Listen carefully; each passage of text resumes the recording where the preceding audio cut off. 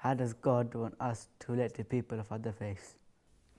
Well, from a Muslim point of view, God wants us to relate to people in general, regardless of their faith, to be good to others. There's a lot of emphasis in the Quran and in the Hadith, the statements of the Prophet.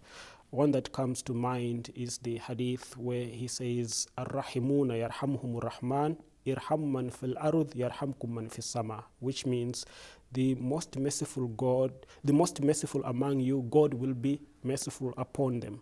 So be kind and compassionate to those on earth.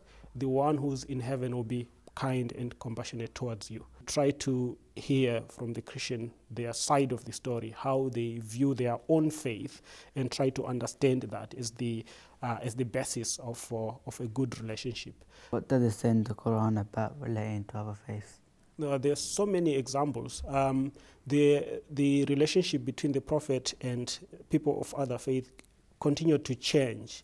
So there were times when, from the example of the Prophet, we see examples of very good conduct. One good example is when in the collections of statements of the Prophet called the Hadith, the collection of Al-Bukhari, where a Jewish funeral was passing by, and then the Prophet stood up in respect, and his companions or his followers asked him, why are you standing up, or should you stand up for a funeral of a Jew?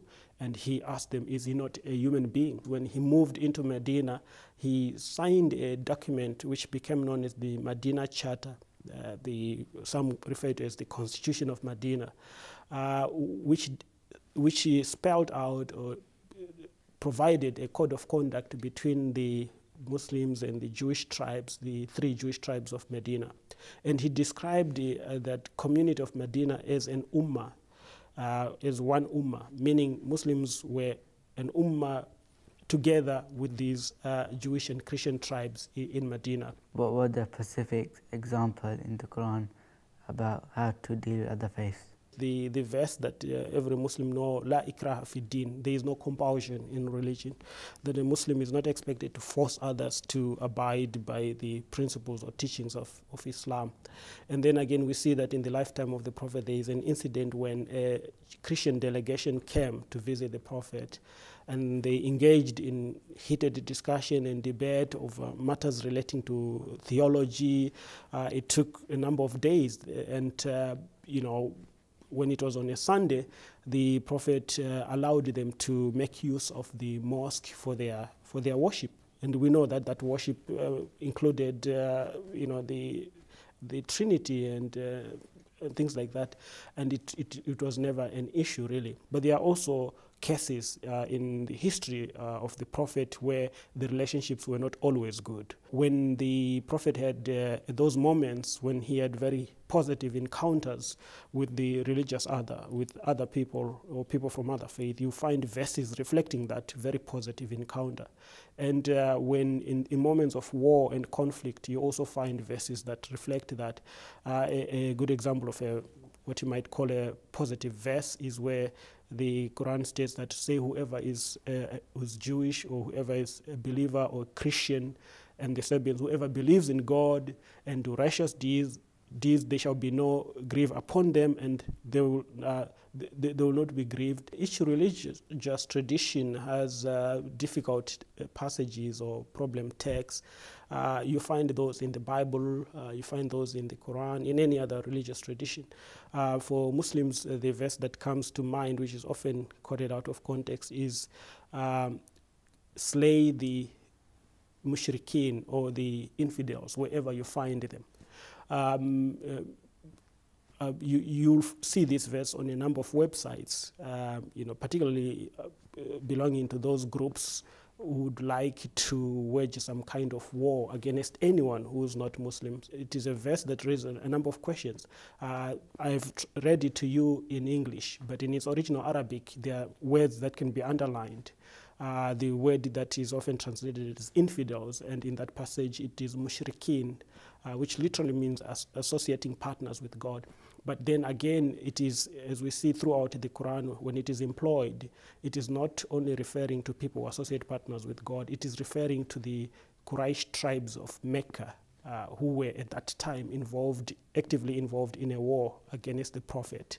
And at the time when the Prophet had formed an alliance with Jews and Christians of Medina fighting against the same Quraysh tribes. So it is therefore, we see, used in the Quran as you could call it maybe an ideological term, not necessarily a theological term. We've got so many wars at the moment taking place, and most of those wars involve, say, Muslim countries. And obviously Muslims feel under siege, and they feel persecuted, they feel victimized. So the danger there is that the current crisis and conflict provide a context in which young Muslims read the Quran. So if they read the Quran during our time now, they read those verses that appear to be very negative when they speak about other religions. They may find those verses to be true and speaking the truth to them about the condition they find themselves in. So it's important for us to ensure that we remove and eradicate such context which can lead to such exclusivist ways of reading our religious texts. In our communities today, if we are having tension and conflict elsewhere, and then at the same time we have people doing good work, if they are Jews, Christians, and Muslims working together, then it is an example for many people that, well, maybe we don't need to look at Jews and Christians through the prism of war and conflict, that we can do, other things, as well. And that, the fact that there is a problem between the Israelis and the Palestinians doesn't mean that becomes the defining fact of our relationships here in the UK. We can have relationships that is beyond that looks at things beyond the conflict. Religion is a solution to the problems we are facing today. It's not. I don't believe it's a cause of the problem. It can be a very effective solution.